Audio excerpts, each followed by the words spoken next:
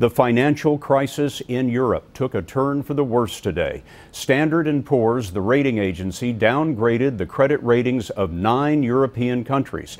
And if you think what happens there doesn't matter here, the Commerce Department reported today that U.S. exports to Europe plunged nearly 6% in November. Anthony Mason is here with more about the downgrade. Anthony? Scott, S&P sent a clear signal today that in its view, the European debt crisis is not over.